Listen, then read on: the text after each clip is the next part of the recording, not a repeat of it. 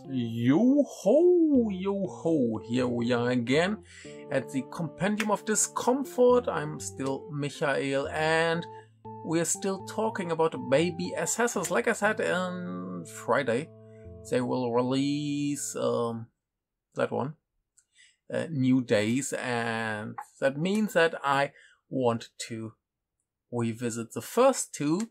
And yeah, that's what I did. I already talked about the first one in a different video, and you can watch that. And a lot of stuff that I mentioned there will be relevant for this one as well. So I recommend to watch it, and more watching of my videos is good for me, and I like that. So yeah, feel free to watch that.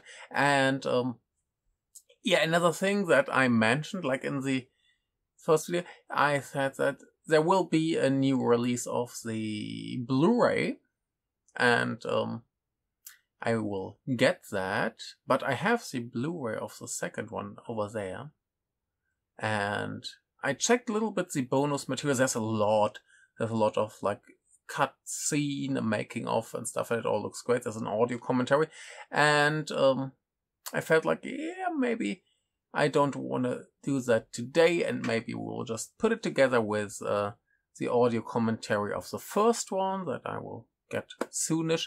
I just felt like if I don't do this video today, I will do it maybe at the weekend, and then it's already pretty late and I want to get done with it first. So yeah, I will spend my time talking to you instead of watching that stuff, and I will watch that later, and if it's worth talking about it again, I will do that, and then we will just put 1 and 2 together. And yeah, but maybe we will just skip it. Like, the audio commentary seemed to be a lot of just like the director and the 2 main actresses just hanging out and talking about stuff, what's happening, and some noticing some details that maybe some people missed what I saw, like in the first scene in the car.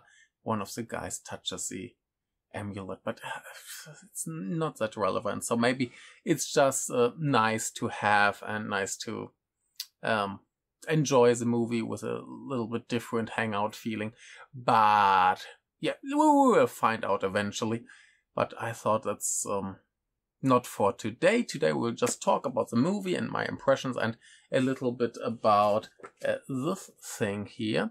The movie pamphlet, which I read, and this wasn't as interesting as the one for the first one, so not even here is as much to talk about. So I guess overall this will be a little bit shorter, and I hope the first one was pretty long, and we don't need 1-hour videos every time, because upload took forever, and I don't like uploads that take forever. So yeah, let's see how we can get this done. And I dressed a little bit more appropriate. I feel like I don't have a cat t-shirt, but I have a fishing bear, and I have this nice Hawaiian shirt. I felt like that would go well with the 2 brothers who are basically the heroes of this movie. What's wrong here?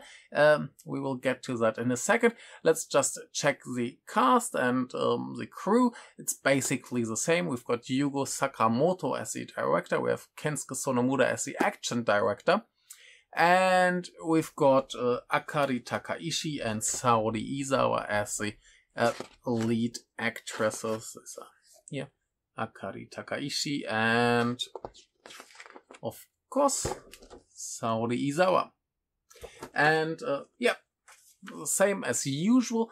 Then we have Atomu Mizuishi in a recurring role, like every part of the series he's in there, and some others that we talked about in the last video. So who is new? That's Joey Iwanaga, who is one of the main villains or heroes, depending on your perspective, who seemingly got the job because the big question was, like, after this big battle in the first one, where the main villain was Masanori Mimoto, who is seemingly one of the greatest action performers in Japan. So who would you get? And the director, remember Joey Iwanaga, who has worked with Saori Izawa before on Rurouni Kenshin The Final, And basically, what impressed Sakamoto was that he did a movie with Donnie Yen that must have been Enter the Fat Dragon, directed by Kenji Tanigaki, which I haven't seen yet, but Mr. Tanigaki seems to be a pretty brilliant director, and now I want to watch this movie, so I guess I have to do that. Anyway, he has been in some other nice stuff like a Tokyo Tribe or Blood of Wolves, Crows Explode, and more. So a lot of action stuff. Here some high and low movies. Good boy. And then with Tatsuomi Hamada, who has worked with the other big action Sakamoto, nämlich Kenichi Sakamoto, on some Ultraman movies, and he was in Mob Psycho and some other stuff. Good boy as well. Then we have Tomo Nakai. I've talked about her quite a lot recently because she appeared in a lot of stuff. For example, Baby Assassin's Nice Day and Every Day. So she started her Baby Assassin's career in this movie as an assistant to Mr. Atomu, so the corpse disposal dude. And she's pretty great here and keeps being great in the sequels. I guess Nice Days, I don't know, but in the TV show she's pretty wonderful, and here she's wonderful as well. So good. Then with Junpei Hashino, who's basically the boss of the two guys, and he hasn't been in that many movies, but most of the movies that he has been are pretty great. Small, Slow but Steady, Shell and Joint, Town of Head Counts, Almost People, and what was it, Ninja Girl. And if you don't know these movies, why? Watch them, they're amazing. And so good, very nice. And we have Oto Abe, who hasn't done that much yet, but she was in a movie called Rolling Marbles by Kenichi Ugana with I think Yumi Kawai was in there as well, if I'm not wrong. Yes, she was, and that makes it already interesting. Good pair. But she had a relatively big role in the recently finished Kamen Rider Gotchard, which I enjoyed a lot, and a little bit surprising that I enjoyed it that much, because at first it looked a little bit too silly and too, childish. But no, it's actually a lot of fun, and I highly recommend watching Kamen Rider Gotchard, but the new one. I haven't watched the last 2 episodes yet. I was too busy, but the first 2 were wonderful, and I hope it keeps being wonderful. Then we have veteran actor Tetsu Watanabe. Probably you heard his voice in Princess Mononoke, but he was in movies like Silence or Shin Gojira or Kurosawa's Träume, German title, Dreams, Hanabi Sonatine, a lot of movies. He did a lot with Sono and Mike and so on, so you have probably seen him, and it's pretty funny. He's usually playing a little bit scary characters, and here he's this fun little old man, and he got this role because he appeared in A Janitor 2, and there he had a nice little chat with Sakamoto about Crash Landing on You. So Sakamoto felt like, he can be a friendly old man who talks about pop culture, so let's give him this role. It's pretty funny. Yeah, and that's basically the new cast. We have Atarashi Gakko no Readers. I think now, at least in the West, they're more famous as Atarashi Gakko. They have a cameo, but not so important as a role, but very fun and entertaining. So that's the cast and the crew and everything important said. So what is this movie about? So in the first one we learned we've got these 2 professional killers who are not so good at living in general. And that keeps on going here, but there are 2 other killers, 2 boys, 2 brothers who are even worse off at living, because not that they're even crazier and more incompetent. No, they're quite decent boys, but they're just part-timers in the killing business, not full-time workers, and they want to step up and improve their life significantly. And their boss, or the guy who's responsible for them, tells them if they kill these two girls, there might be an open slot and they might go up the ranks and become professionals. And that's quite a heartwarming story. What's going on here? And the problems for me last time started. Like last time I felt that the story is so focused on these two boys who basically start the movie. They're the underdogs. They experience the hero's journey, while our two main characters have tiny, minimal development in their characters. So by normal movie standards, the enemy should be the protagonist, and that's very confusing. And at the end, how this ends, I didn't like it. It really made me angry last time, and this time I felt like, oh, I'm wrong. It actually makes a lot of sense what's going on here, and I'm still heartbroken, but being heartbroken is maybe the right way to feel about this. So that's very nice. But let's talk a little bit more spoiler-free before we get to the big, deep stuff. Last time I talked a little bit about the interviews from the pamphlet. Let's do that maybe again before we really start. So, Mr. Sakamoto, little Yugo, said that here he didn't want to focus so much on this social misfit thing, and he wanted to focus on comedy. And I think for this approach, there's still a lot of social commentary and criticism, and that's really funny for me somehow. I don't know. Really weird.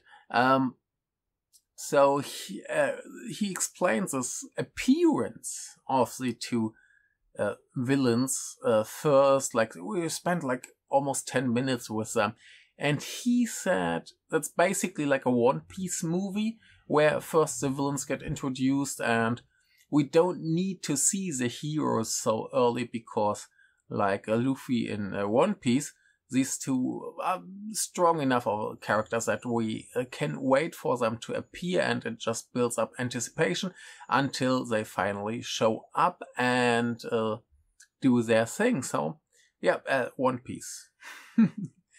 And, yeah, here, the two brothers, like I said, one of them was hired because of his action background, and the other one did some action before, so he can do that stuff.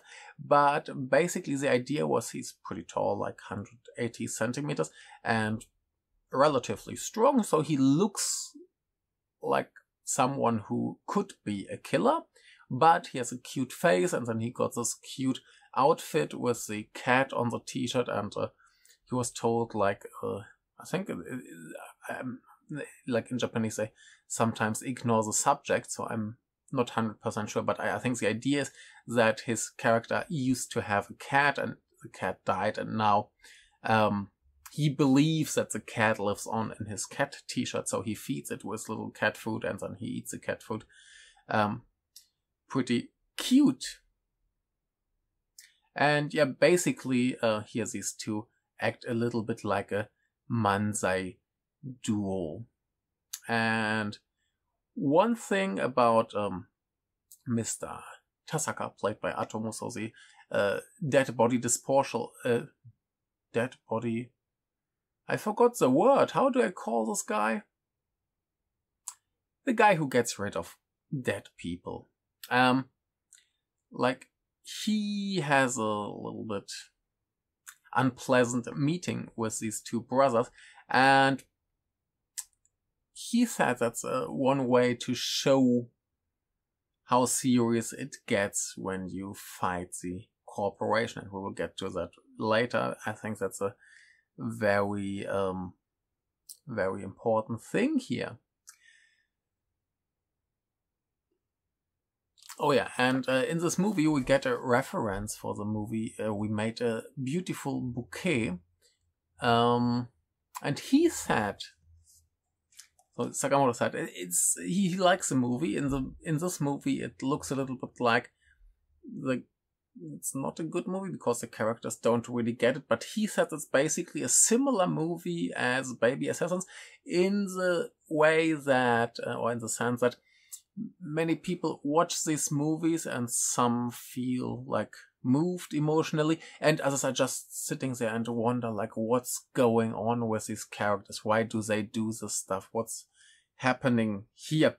Like, we made a beautiful bouquet. It's basically a story about a couple that gets together and enjoys being a couple, and after a while the guy gets so sucked up in the work life and being a proper member of society that basically the relationship ends because of that. And that's not even a spoiler, but so that's a relevant thing here. And similar to that, people say, what's going on here? Some can identify with what's going on. Some people are just confused by the characters in the movie.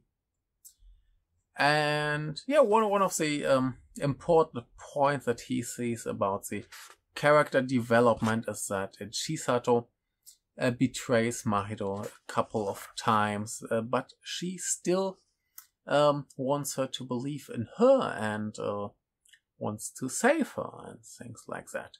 And that's very nice. So Akari Takaishi said here too that the main point about the characters was that their relationship is getting a little bit deepened, and even like at the start of the movie the relationship is very different from the first one. They get along much better and they have a much better relationship, which was more like a goal in the first one. So that's very nice. And she said she improvised the final gyoza scene with her, so there was some more acting going on. I guess that's especially interesting because Izawa is usually not an actress, so here they had the chance to improvise some stuff, and that ended up in the movie. And on the other hand, she got some like one-to-one training from Mr. Sonomura to improve her action skills. And if you compare this to the first movie, one thing is very obvious. In the first one, I didn't mention that in the last video. I forgot that when she does action, there's a lot of like what I call speed ramping. Like they speed up the movie to make her actions look faster and more powerful, and that basically doesn't happen here. Just I noticed it in one scene when she gets hit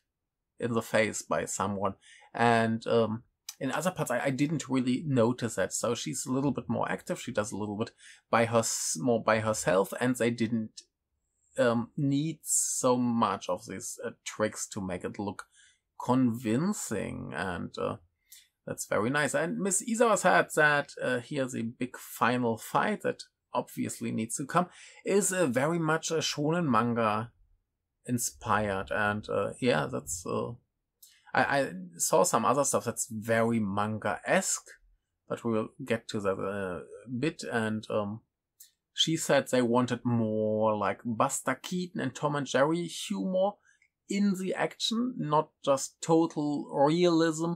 And there's a very, very, very funny moment in the final fight that I can't spoil now. And she trained very hard. She did like 4 hours a day and like punch training, and every time the punches got more. And she revealed one secret that there's a fight with them in mascot costumes. She wasn't involved in that. That was stunt people, and So the two guys didn't say too much in their interviews, just that for the final fight there was a lot of pressure to be better than in the first movie, and I would say they succeeded. It was a very, very good fight at the end. So yeah, basically these are my notes. So why do I like this movie, and why do I like it so much more than last time? So, like I said, the two villains in this movie get basically built up as protagonists. And basically, if we had a different movie, our two real protagonists would be the villains.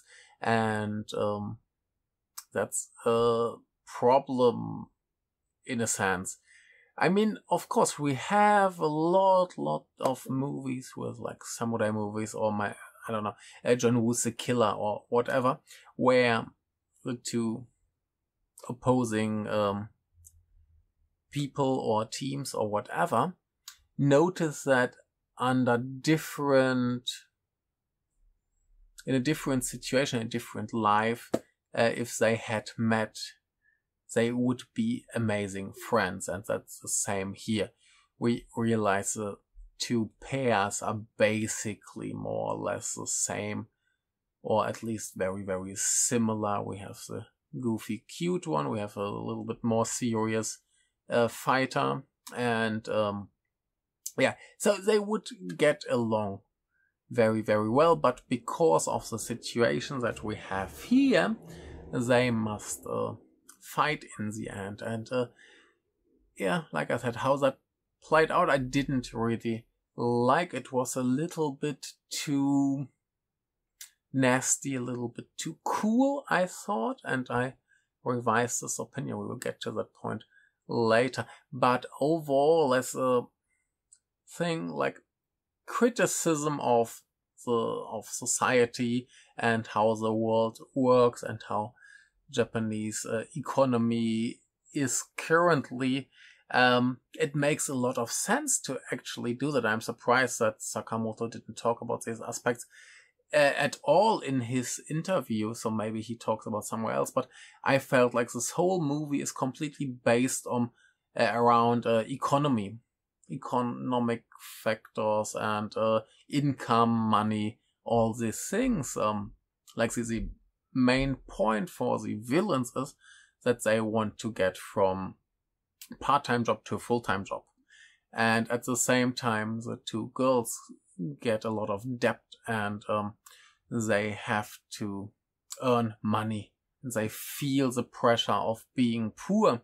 And there's a lot about, or not a lot, but some stuff about gambling, which is, of course, a way for, let's say, poor people to get some extra money or get into more debt. So there are a lot of these things. There's a lot of talk about food prices.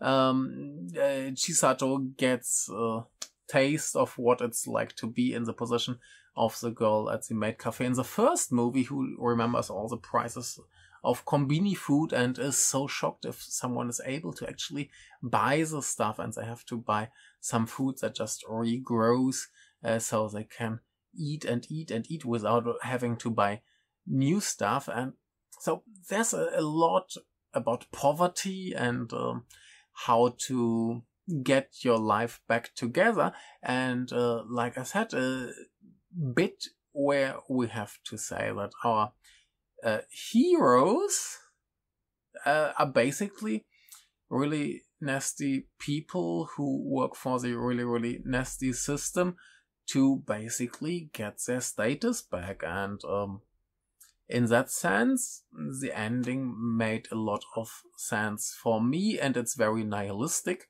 and not very happy, but it's, yeah, I think it's more in line with maybe Sakamoto's earlier movies that were much, much darker and much more nihilistic than this even is.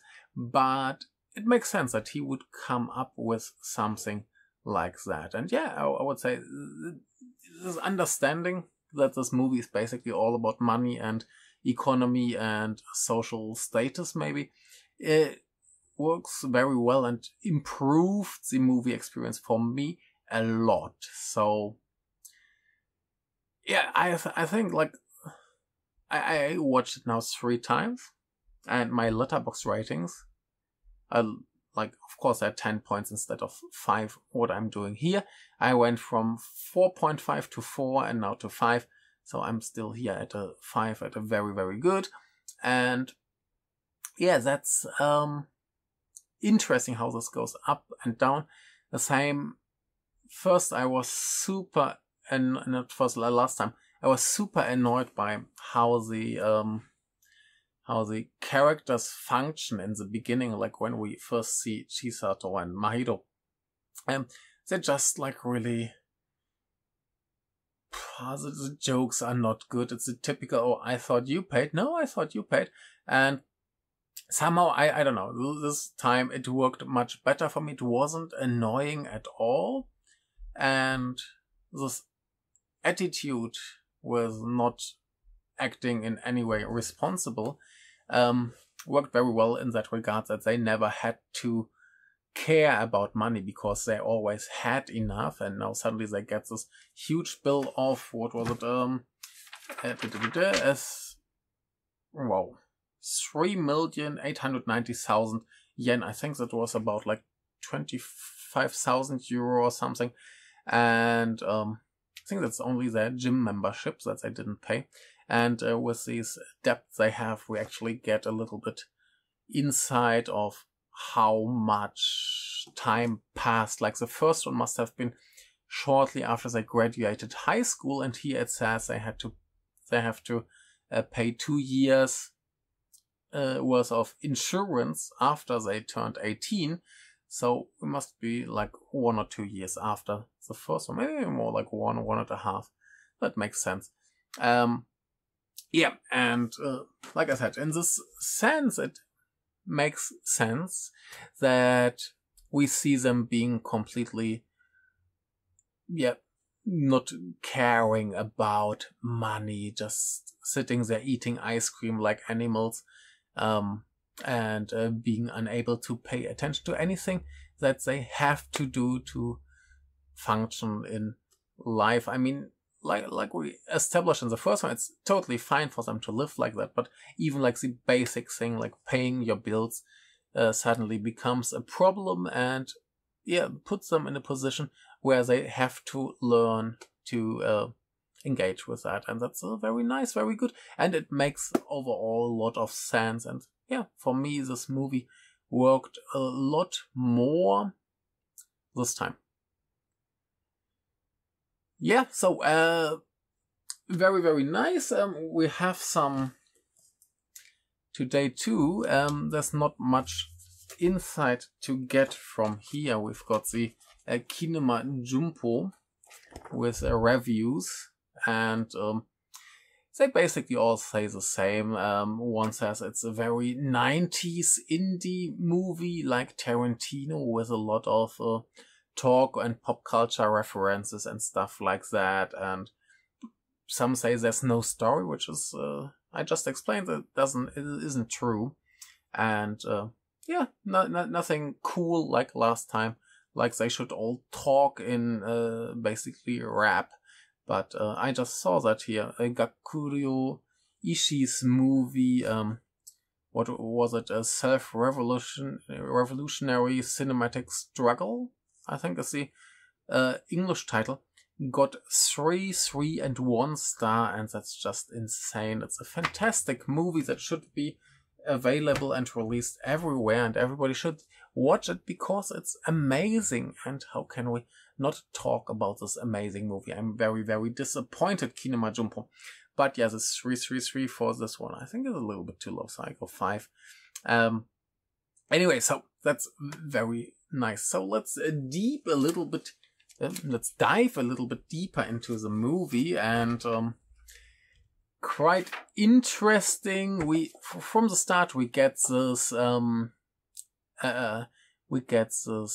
gambling thing established. Like the two guys have a job to do, and they raid this house where a group of gangsters is playing mahjong, and the younger one, I think Makoto is his name, he asks one of the guys, hey, how is mahjong? I don't care about mahjong. I read Kaiji and I didn't like it, so I dropped it when I read the mahjong part in Kaiji. And yeah, there's a great action scene, but yeah, that's another thing we should maybe talk about before the spoilers. The action is way more. The action is way better distributed throughout the film. So we've got an action scene at the start. We've got one at 27 minutes. We've got one at 52 minutes, one at 50 minutes, and one at 80 minutes. And that's very nice, and they're all very good. And yeah, so more action spread out throughout the movie. That's one reason why I think it's better than the first one. Or one thing that I think it does better. I'm not sure if it's better than the first one, but it does this better than the first one. And it's more like the structure is cleaner. We talked about the little bit messy, confusing structure of the first one. This one is way, way cleaner. It's very like straight through, and there's not much playing around with time and dreams and stuff. It's all pretty clear. So yeah, anyway, so we've got this spectacular fight where our heroes, or not heroes, get established as the underdogs. They have to fight dirty. It's not very pleasant to see what they have to do. I mean, for me it's very pleasant, but it looks very nasty what they do there.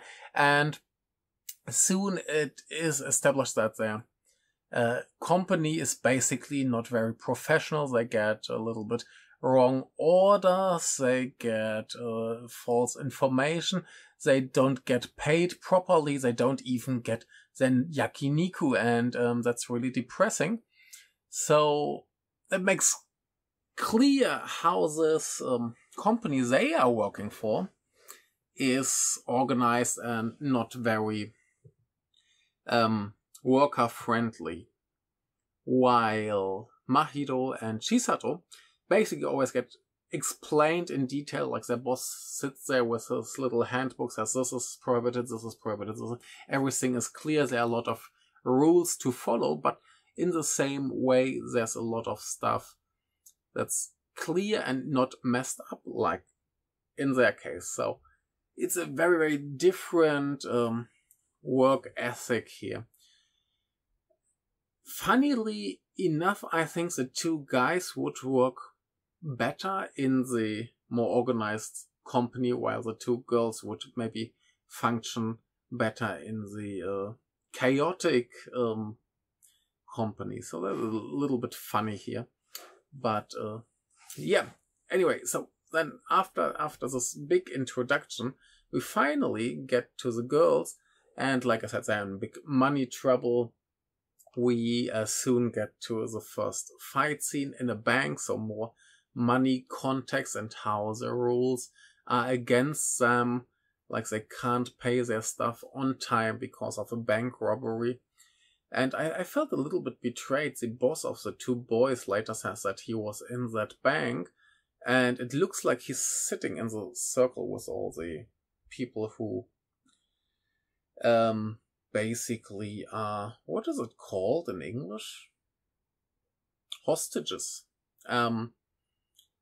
Later they pretend that he's there, but I tried to find him. I couldn't find him. There are other people, but I didn't see him sitting there, so I don't know. I feel a little betrayed. I like it if you actually have the chance to notice these people beforehand. Yeah, if someone later says, hey, I was there. Why not before? Why don't you at least show him from behind or something? Yeah, I was a little... That could have been better. But anyway, so we get established that they are in huge debt, and it's really, really expensive what they have to pay. Like, it must be the most expensive gym in the world. Not to talk about their insurance. So that's all really expensive, and they comment on it, like especially the insurance, like, hey, you kill us, it's really dangerous. So of course you have to pay more money for the insurance, so just excuses to make stuff a little bit more expensive. So here we have both teams established. One is basically at the top, and they fall down and they try to get back up to keep their status, but they're not in real trouble.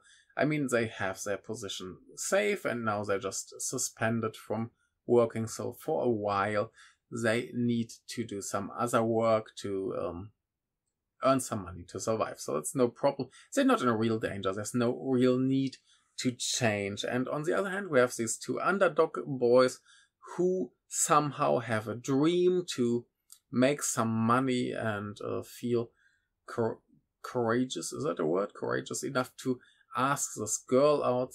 That's the girl from Kamen Rider who works in a cheap restaurant where they go to eat and these things.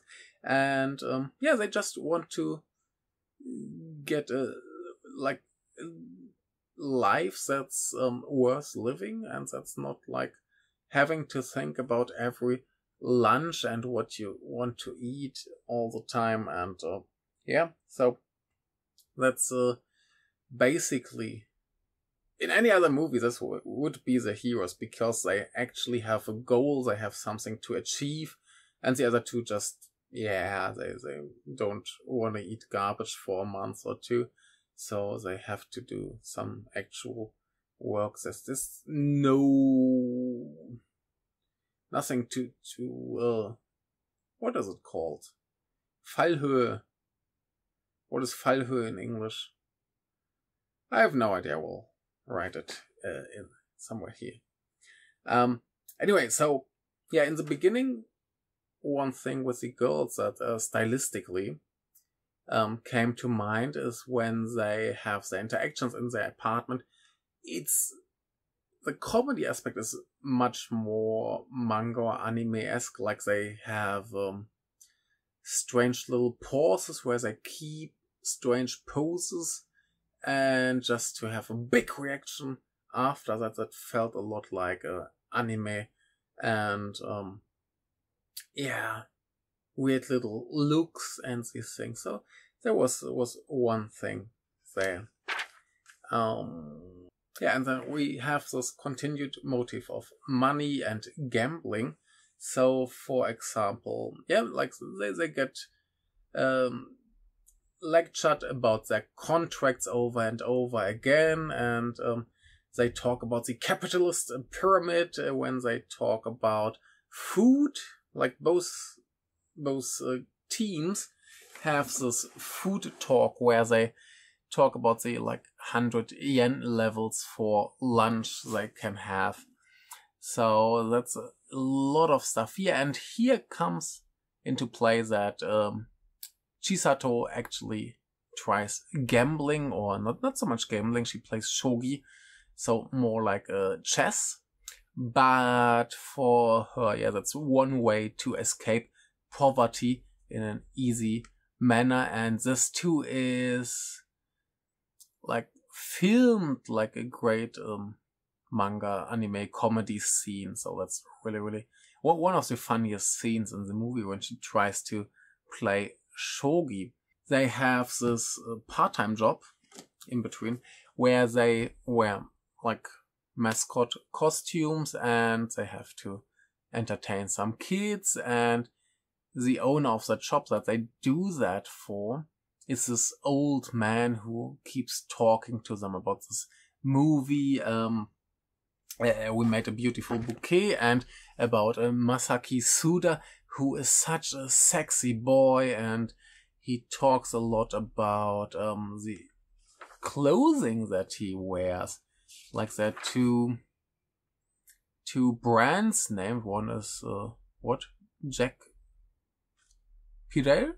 Maybe PJ? I don't know. I can't read my own handwriting anymore. And Maison Margira, maybe. Maison Margira, maybe. Something. So some fashion brands. I don't know shit about fashion. And look at me. But anyway, that makes the whole theme of money and not having that more present, more talk about brands that they can't afford. And in this movie, like I said, he talks about Masaki Suda, who has this relationship in this movie, which basically gets destroyed by working in a company, by being part of the corporate machine, and therefore we get this topic again. And it's so funny that these two, on the one hand, they don't get what it's all about. They just sit there and feel like, oh my god, having a relationship sounds really, really hard. And somehow, as a joke, they start reciting this scene from the movie where he asks his girlfriend to marry him in the most unromantic manner. But this too is just based on she doesn't like capitalist work companies. She wants to have a job that's enjoyable and fun for her, even if she earns less money. And he's like, oh yeah, if we get married, I will just make the money and you can do whatever you want. But that's not the point. That's not what the girl wants. So so they start to recite this very unromantic scene, which somehow looks like, or makes them look like, and makes them a little bit feel like they have a little relationship going on, which is really, really funny. And they, from this point on, they struggle like a real couple. Now, especially Mahiro and Chisato with her new discovered gambling habit gets in a lot of trouble with Mahiro, who wants to stop her from this and always complains and then says, oh, here, I checked your browser history and you looked at videos of how to play shogi and this stuff. So this is all packaged with economy and money and living together and having some kind of relationship, even though here it's obviously not romantic. But when Mahiro yells at her like, marry me, she's like, oh, did you just propose to me? And for a moment she maybe thinks like, oh, did she really do that? And it's really funny and cute and very nice, and it makes sense that they don't understand what this movie is about. And like the director said, some people might feel about this movie in the same way. So that's very good. We have to finally get to the point where the two teams meet each other, and the first time they meet, basically Mahiro and Chisato knocks them out, and very interesting, Mahiro complains that they're weak and she needs some stronger enemies, which sounds exactly like the Yakuza henchman in the first movie. So basically, more similarities, more Easter eggs, I don't know. References, yeah. It's a reference, that's the word. To the first movie, so very nice. And like I said, here the disposal was the word I was looking for. The dead body disposal dude gets hurt in this whole scenario, and here it's very funny. Like another relationship, he and his co-worker, the nice little girl, he seems to be cool and all toned down, but she gets really, really angry. She wants those bastards to die, and demands revenge. And this is a very funny thing when she complains to him, why aren't you angry? You should be angry. You should complain, and you should want these guys dead too. And then he really gets angry, and it's hilarious when this fancy little boy suddenly becomes the bloodthirsty monster that he might actually be. We don't know. But it's hilarious. It's a lovely scene. And basically this is what shows, like, you fight the big company, you and you can see that you can compare that to any kind of business. You fight the big company with your little company, and same situation.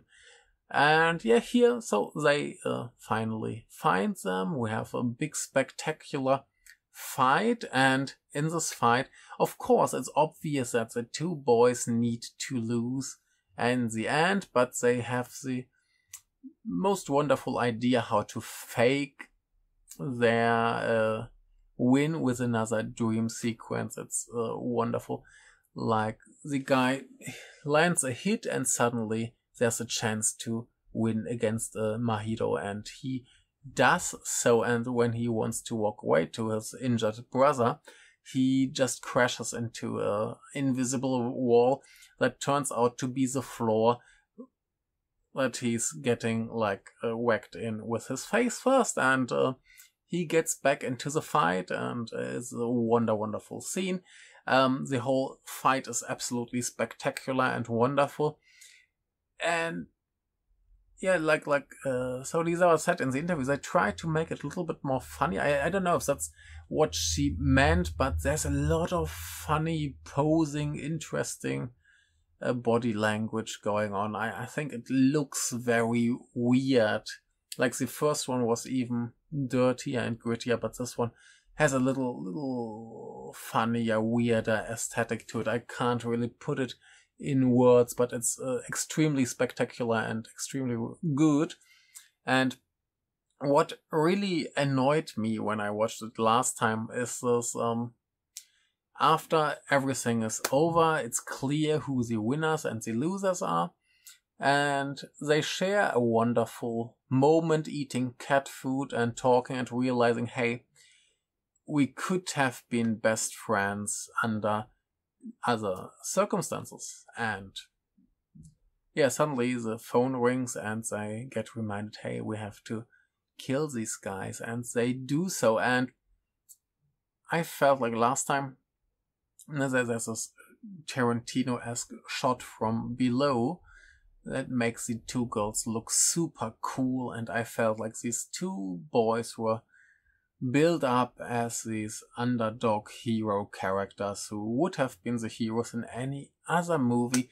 Just here, under these circumstances, they can't be the heroes, and I felt like they deserve a little bit more compassion. So I felt like just show it in a total. Don't show the girls looking down at them and shoot them. Made more sense to me, at least. You don't need to show them actually having compassion like they did in the second episode of Everyday. There's a scene that I felt like should be like that. And this time I know it's actually okay they did it in this way, because first, it's not just they're looking down, then they look at each other like they communicate, okay, we have to do that, we can't just walk away, because of course I just had a phone call that's basically reminded them, hey, we have to stop this nice being together, and so we have to get back to reality, we have to get back to business, and we have to make these heads explode. And I think in that sense it works. It works very well in this cynical, nihilistic way of, hey, these two boys had a dream. They wanted a nice, normal life, nothing else, just a very basic dream, just a normal full-time job with nice income and the opportunity to have a date with a beautiful woman. And yeah, like reality, you just get stomped by the machine, which makes the girls still look pretty nasty because they are part of the big machine. But you can't really blame them because, yeah, that's their job. They have to do it, and there's no discussion. So yeah, I somehow felt like, yeah, okay, it makes sense. I'm still sad for the boys. I would have loved to see more of them. I would have loved to have the idea, so maybe somewhere they can have a nicer life. But no, they have to die. I mean, it was obvious from the start, like in every other movie, especially like samurai movies. You have so many samurai movies, and that's the one important theme in the wonderful. It's a summer film. Like, you have two two dudes who have to fight until they die, and it's important for their personality, and it's important for the story, so it makes total sense that they have to die.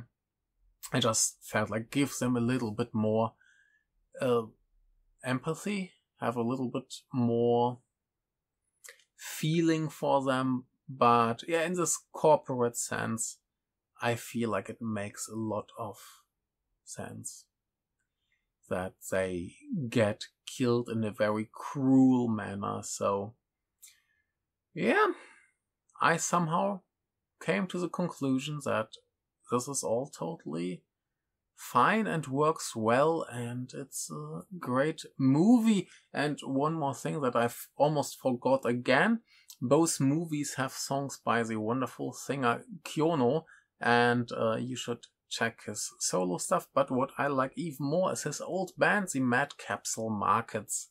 So listen to some good electronic punk rock. And I guess that's all I have to say, and we're almost as long as last time. So let's finish this quickly. Thank you very much for watching.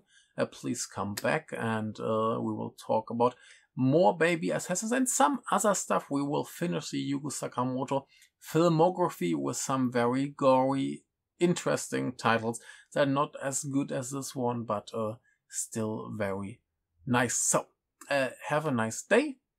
I will have nice days soon. Looks like I can watch it on Friday, so expect the next video at the weekend. Until then, I'm too busy with normal work anyway, so too bad.